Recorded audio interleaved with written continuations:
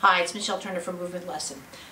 I'm sure I don't have to be the first one to tell you that we sit a bit too much. And yes, it's easy to get up and walk around, that's one way. But another thing we stop doing is realizing that we are a person. As we sit too long, from the back of our head down around, we picture that's our spine behind here. But actually we have volume.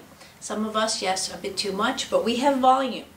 So here's some just little lessons that you can do in the chair to work on how you sit better. First, you just want to look from the left to the right and just feel what your range of motion is.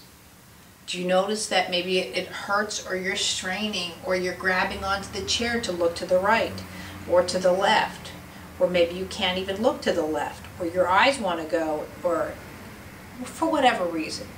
Just feel it fine. Simply just give yourself a little hug and look to the right and look to the left. Again, anything I tell you, no pain, just easy. You might think about when you had your baby in your arms, or a baby in your arms, just nice, comforting. There's no really right way or wrong way, but just stay just nice and relaxed. Just picture this, clench the jaw.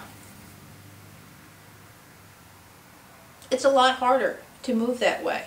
And you start realizing that, you know, maybe I'm clenching my jaw driving, maybe I'm clenching my jaw when I'm at the computer.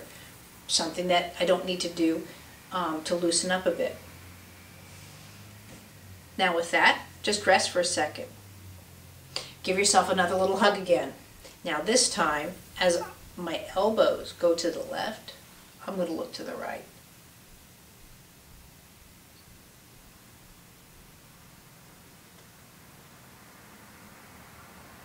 Just do it until it feels easy, feels natural. You can do it with your eyes closed. You know, you don't want to sway too much. That's just not the point. You want to. And now just put your arms down and just see. You know, hey, wow, it's a lot easier to look to the left and the right. But notice this, my chest's moving a lot more. And I do this stuff all the time. Just an easy little tip in the chair. Thanks.